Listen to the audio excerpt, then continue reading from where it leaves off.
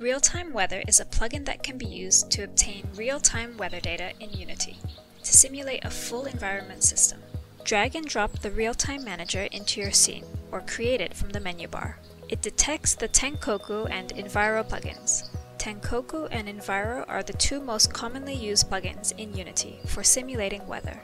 Activate the plugin that you have in your project, either Tenkoku or Enviro. You can search for any location you want. When you play the simulation, the weather from the location you entered will be simulated in your project. If you don't have either of these two plugins, you can just request the weather data and use it in your own weather simulator.